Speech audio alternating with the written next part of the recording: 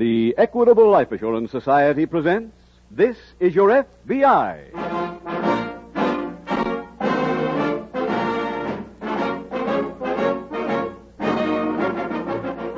This is Your FBI, the official broadcast from the files of the Federal Bureau of Investigation.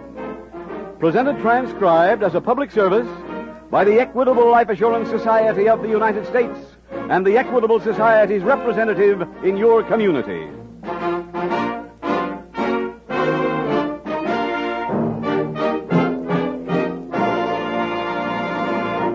Friends, if you are covered by Social Security, you'll be vitally interested in how to turn that Social Security, which is partial security, into full security.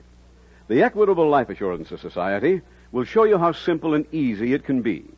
So listen carefully in about 12 minutes to this important message from the Equitable Life Assurance Society of the United States.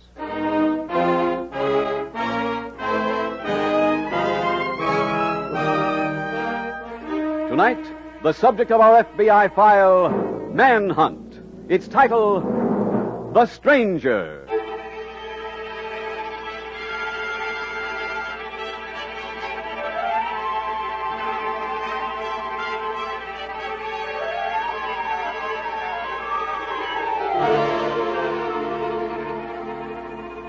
Tonight's case from the files of the Federal Bureau of Investigation is typical of many.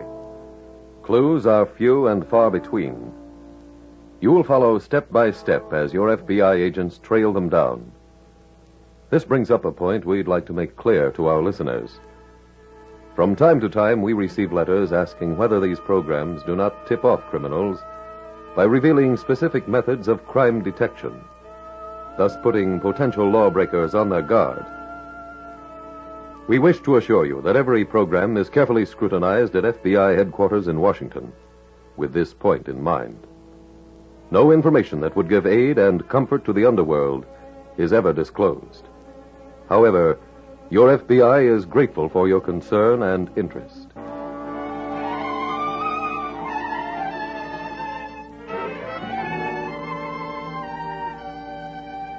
Tonight's FBI file opens on a main highway in a southern state. It is late afternoon as a young man stands at the edge of the road attempting to thumb a ride through a national park. Car after car goes by until a new convertible comes along and stops. The driver throws open the door. Hop in, son. Oh, thank you. Just throw the bag in the back. Okay.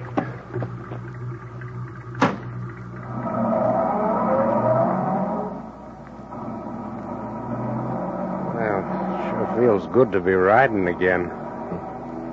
You been waiting long? Coming up an hour. I was just going to throw my elephant away. Elephant? Yeah, it's a good luck piece. Oh. Nearly had it rubbed clean through. Yeah. Car runs nice. And for what it cost, it should. How far are you going? Close to Biloxi as you come. Well, I'm going right through. It suits me fine. That where you're from? A little town close by. Oh. I'm glad to get back. I guess I wasn't naturally cut out for being a salesman, lugging around that heavy case. What were you selling? Sports clothes. Saw me an ad in a magazine. Said anybody could make $100 a week just for toting a case full of samples. It ain't so. You got a job lined up back home? Mm-mm. You better start rubbing that elephant again. I just now did. You better slow down, mister. Huh? Pull over and stop. What for? So I can drive. I'm not tired. Mister, you heard what I said. Hey! Now, don't bother looking down. The thing in your side ain't no elephant. It's a gun.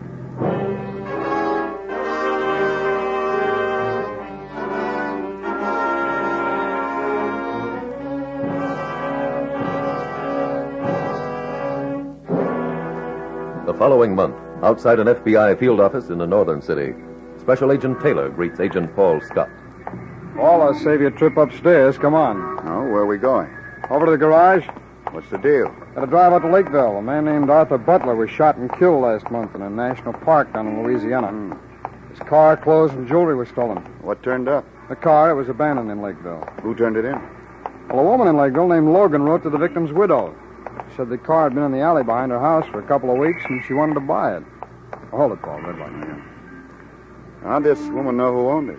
Well, the car's carrying Virginia plates, so she dropped a line to the license bureau. Any suspects? No.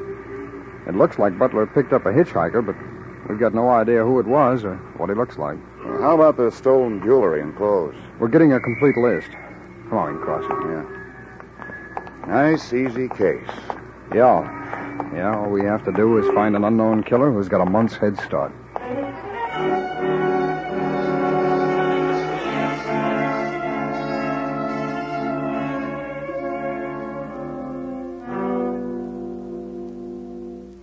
Paul, I got some clean prints off the rearview mirror.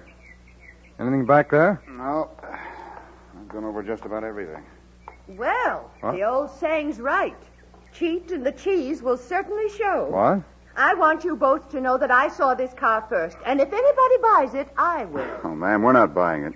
We've got permission to examine it, is all. You must be Mrs. Logan. How'd you know? We're special agents of the FBI, ma'am. Oh. We were told about your letter to Mrs. Butler. Well, pardon me. Tell me, Mrs. Logan, have you seen anyone else around the car? Oh, yes. I've been watching ever since I wrote the letter. Because to her that watches, everything is revealed. That's an Italian saying. Would know, you, please tell us who you saw? There was a little boy from the next block. Oh. No telling what he'd have stolen if I hadn't seen him. I don't know what these youngsters of today will ever grow into. You know what they say, as the twig is bent. Yes, ma'am, we do. Did you happen to notice the person who left the car here? No, I didn't. I see. Well, thank you for your help. Paul, we'd better be going. Right, Jim. Well, thanks, and goodbye, Mrs. Logan. Goodbye, and I'm sorry I spoke sharply to you before. It was rude of me. But a fault confessed is half redressed. Yes, of course. Goodbye. Bye, Mr. Goodbye. Logan. Jim, unless the killer's in a single fingerprint file, we made this trip for nothing. Or maybe not. You got another angle? Yeah, that full gas tank. It could mean it was filled here in Lakeville. Yes, it could. It's worth checking. Let's cover every service station.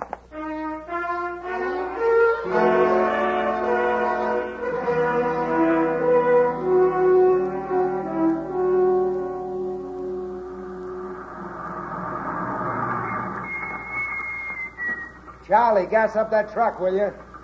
Can I help you? Yes, please. We're special agents of the FBI. Here are my credentials. Okay. We'd like some information. If I got it, you can have it. Fine. We're looking for somebody who's been driving a black Buick convertible with Virginia license plates. The car has a badly smashed left rear fender. Virginia? Yeah. You remember it? Uh-huh. Came in a couple of times for gas. Never kept enough air in his tires. I remember that. You remember who was driving? Man, I don't know his name. Oh, can you describe him? Plain face. Not bad looking, not good looking. What color hair? Blonde. Was he a big man? Like a football player. Oh. Did he ever mention anything about where he lived? No.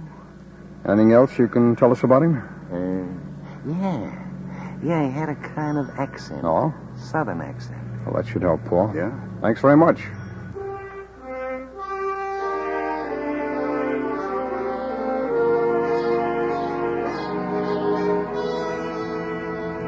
The process of conducting an investigation is like climbing a very steep ladder. Every fact becomes another rung. Now, your FBI had rung number 1. The driver of the stolen car was a big man with a southern accent. But before the next step could be taken, another fact was needed. An important fact. The name of that man. The name the 3 fingerprints could be checked against. The name that would enable your FBI to start a manhunt. Moving around the city, a man leaves his name in various places. So Special Agents Taylor and Scott began with a list of clothes and jewelry stolen from the murder victim. They visited second-hand clothing dealers. They visited tailor shops that specialize in alterations. They went to jewelry stores, watch repair stores, loan offices, finance companies, and pawn shops. Yes, sir. Can I help you? Maybe. I'm a special agent of the FBI. Here are my credentials. Yes, sir. What is it? Well, I'm looking for some stolen jewelry. Here's the list. I never handled stolen goods in my life. Just a minute. I didn't mean that to be an accusation. We have reason to believe the thief was in this area, and it's just possible he pawned some of these things here in your shop. Well, can I see that list? Surely. We can check on this watch first. All right, that'll be fine. Okay, let's... If I'm not looking for it, my book on watches is in my way, but I... Oh, here it is. Serial number on the watch case is 374-486. 374. It's not on that page. 374. Here's one. 374-486. That's it. It was pawned on the 11th of this month. By whom? H.W. Martin. Any address? Yeah, 5139 West Lincoln. Let me write that down.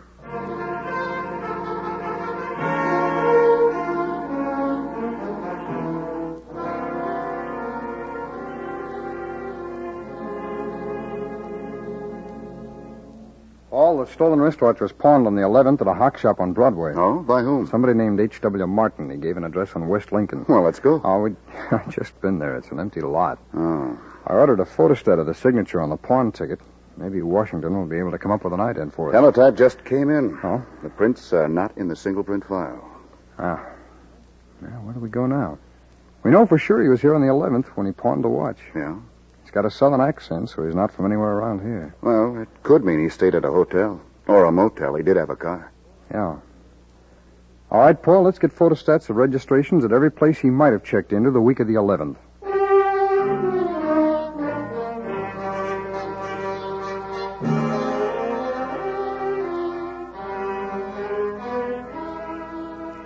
Inspiration plays a part in any investigation. But what gets the job done is hard work. Patient, laborious separating of wheat from chaff. The registers of more than 400 hotels had to be examined. Had to be scrutinized line by line, name by name. One pile of photostats followed another as the two special agents continued their search. A search for a killer who, at any time, might strike again. Jim, will you hand me some more of those photostats? Sure. Here you are. Thanks. Looks like only about a dozen more to go. Mm-hmm. You know, Jim, it's highly possible that if he used a fake address, he probably faked the name, too, so even... Paul? What? Look here. Henry W. Monroe. Hey, that's close to it. Yeah. Where's that photostat of the signature off the pawn ticket? Oh, here. No. Thanks. Hey, look at the HW and the M on this. Mm-hmm. Now compare them with the initials in Henry W. Monroe. They're the same. Yeah. He's at the Hotel Majestic. Let's get a warrant and get over there.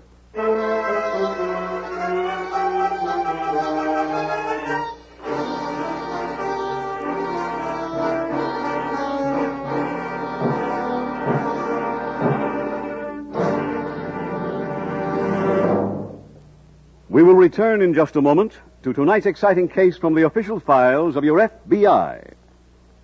Now let's turn from underworld characters to the kind of good American people who never get into trouble with the law. I'd like to introduce Mr. and Mrs. Edward Turner. Good evening. Hello. Mr. Turner, a little earlier on this program, I promised to show our listeners how to build Social Security into full security. I'd like to illustrate how this can be done in your particular case. Well, that's something I'd surely like to be able to do. It may be easier than you think. Now, let's see. You have 2 children. If you should die unexpectedly, your wife would get about $117 a month from Social Security. Mrs. Turner, how much more than $117 a month would you need to support your 2 children? Well, I really couldn't say. What do you think, Mr. Turner? How much more than $117 a month would your wife need to keep those children of yours well-fed, well-clothed, and well-housed? Oh, it would take quite a while to figure that out. No, you can actually get the answer in 5 minutes with this fact-finding chart for fathers and mothers published by the Equitable Society. Fact-finding chart. How does it work? It's a special chart issued by the Equitable Society to help figure up exactly what income your family would need if the breadwinner should die unexpectedly. Say, this chart is just what we need. The idea of the Equitable Fact-Finding Chart for fathers and mothers is to simplify the problem. Now, see, you're guided every step of the way by easy-to-understand pictures. Every major item of living expense is included, so you get an answer that's trustworthy and accurate. Ed, we really ought to get one of these. Where can I buy one, Mr. Keating? You can't buy it. It's free. Your Equitable Society representative will be glad to give you a copy. And after you've filled it in, your Equitable Society man will show you how to turn Social Security into full security. With the big head start you get from Social Security and whatever insurance you now own, only a small amount of additional insurance may be all that's required to give you that full security. So ask your Equitable Society representative for a free copy of the Equitable Society's fact-finding chart for fathers and mothers. Or send a postcard, care of this station, to Equitable. That's EQUITABLE. The Equitable Life Assurance Society of the United States.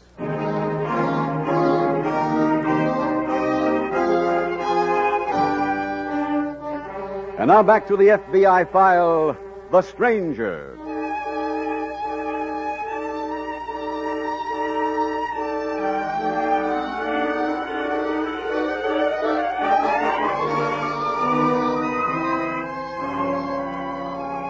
Most decent, law-abiding citizens are interested in cutting down the tremendous number of major crimes committed in this country each year. For one example of how each of you can help, you need go no further than the case being dramatized for you tonight from the files of your FBI. Exercise caution in picking up hitchhikers.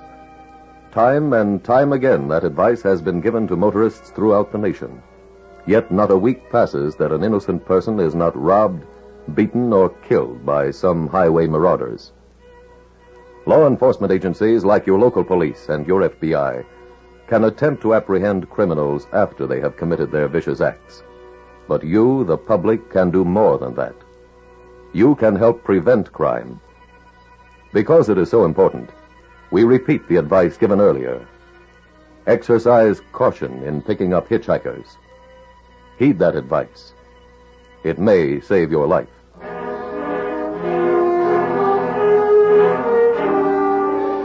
Tonight's FBI file continues in the lobby of the Hotel Majestic. Special Agents Taylor and Scott approach the clerk's desk. Hello there. Okay. Hi. Did that register help you? Yes, we think we found the man we're looking for. His name's Henry W. Monroe. Monroe. That's right. He checked in on the 9th. Let's look at the rack.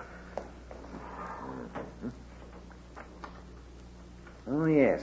Room 793. Is his key in the box? It doesn't matter. He checked out. Oh, when? The 15th. Paid his bill in cash. Here's his card. Thanks. What does this letter C mean? He got the commercial rate on his room. Oh? How come? I don't know, but I can find out. We keep a separate book on commercial customers. Now, let me see. Monroe. K-L-M. Oh, here we are. Henry W. Monroe. Arex Clothing Corporation, Los Angeles, California. He registered as a salesman. No street address? No, sir. Maybe Los Angeles is all we'll need. Thank you. Come on, Paul. Let's get a teletype to the L.A. office.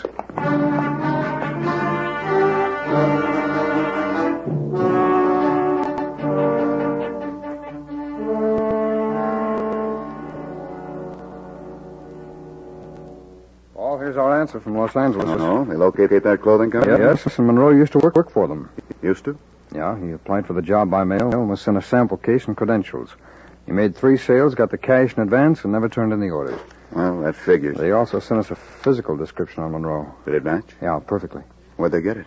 From his application, which also carried a small passport picture, and the picture's on its way now by airmail. Did they know where he was from? Yeah, Springfield, Mississippi. The police there have already been contacted. Good. Now, let's see here. I think our next angle ought to be cleaners and dyers. Here? Yeah. Monroe was about the same size as Butler, so he might have decided to keep his clothes. Okay. I've got a list of cleaners and dyers here on the desk. Oh, great. I'll get it, Paul. Taylor speaking. Yeah, that's right. Fine. Yes, I see. I don't know. All right, thanks very much. That was the wire room, Paul. The Springfield police checked Monroe's family. They got a card from him last week. He's working here, but they don't know where. That makes the dry cleaners a good angle. Yeah, let's start checking them.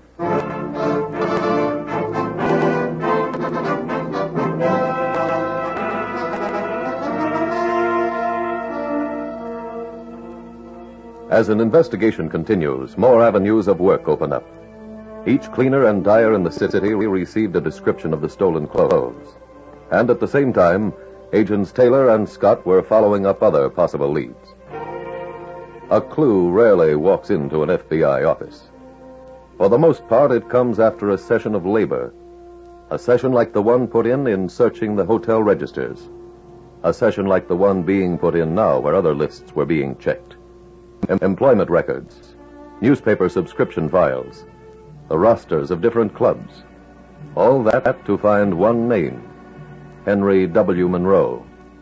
Occupation, murderer. Paul, that list of cleaners paid off. Wow. One of them call in? Yeah, he cleaned the camel's hair coat last week, and he's positive it's the same one. Where's Monroe living? Well, that he didn't know. The cleaning was done for a man named Roberts, an old customer of his whose description doesn't match Henry Monroe's. Well, where does this Roberts live? Out near the ballpark. Let's go see him.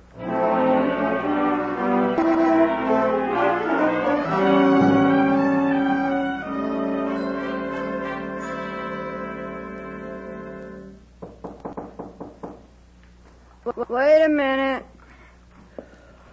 Oh.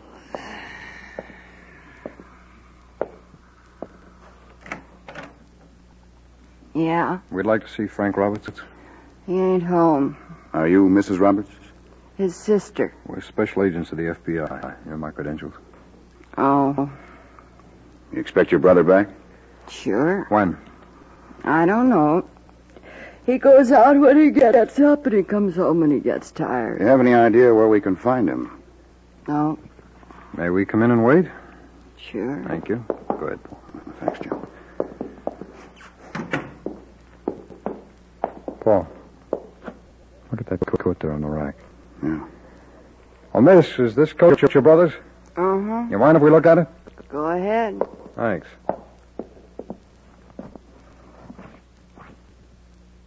Here's the label. Arthur Butler. Miss Roberts, Yeah? do you know where your brother got this coat? Mm-hmm. Off some guy. Who was it? Guy who dated me. Oh, what's his name?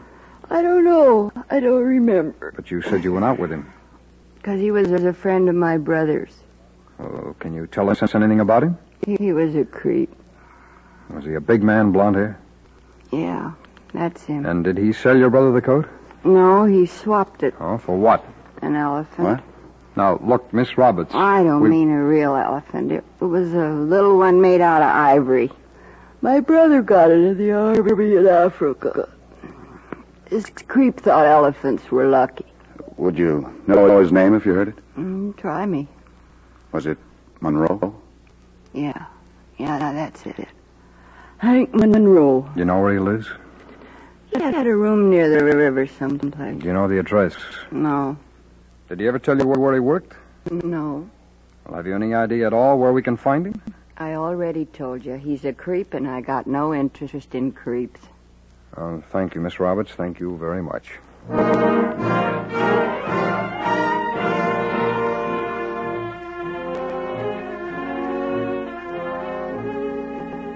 A room near the river.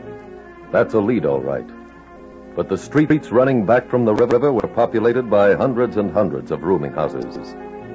Again, the weary job of searching through haystacks began for the two special agents.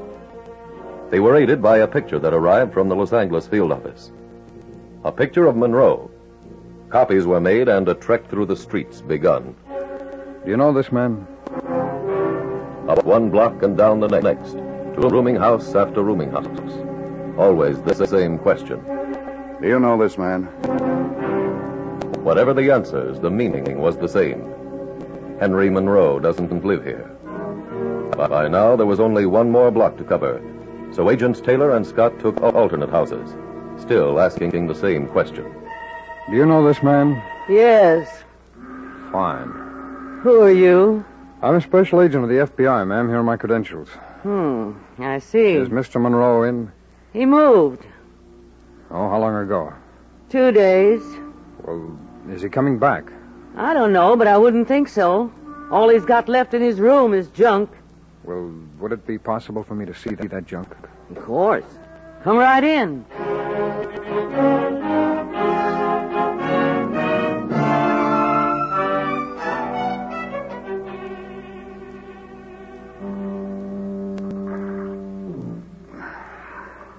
almost 2 a.m., Jim. Yeah, I know. This makes it look like Monroe has really moved. Well, let's give him another half hour, huh? Sure. We should have brought along one of those little elephants we saw in his room. We could use some luck. There's a car coming now, Paul. Yeah. Slowing down.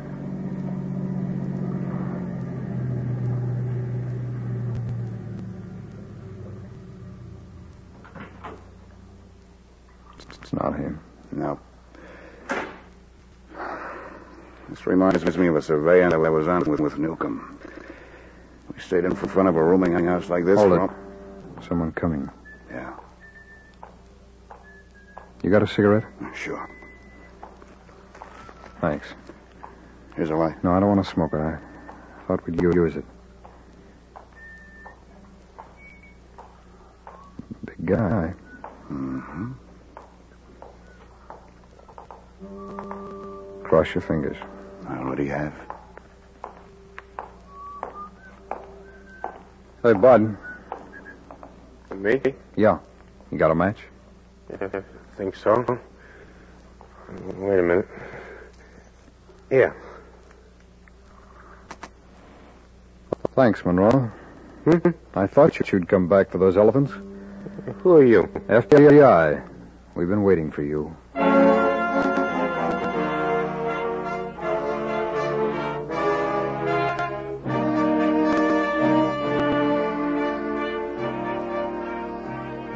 Henry Monroe was tried and convicted in federal court on a charge of murder on a government reservation.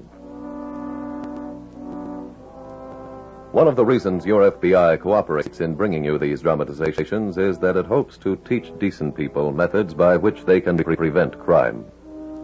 It also hopes to discourage those who might be tempted to commit an unlawful act. Any of that group now listening would do well to remember the thoroughness of the search made by your FBI in this case, and to reflect upon the fact that this was not an unusual investigation.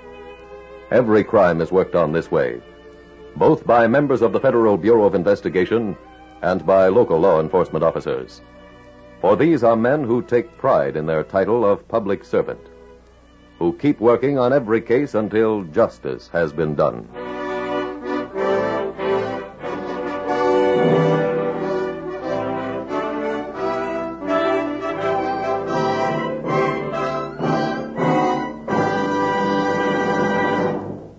Now, just 2 things to remember about the Equitable's fact-finding chart for fathers and mothers. First, it shows you what monthly income your family would require if the breadwinner should die unexpectedly. Second, this pictorial chart doesn't cost you 1 cent. Ask your Equitable Society representative for a free copy, or send a postcard care of this station to the Equitable Life Assurance Society of the United States.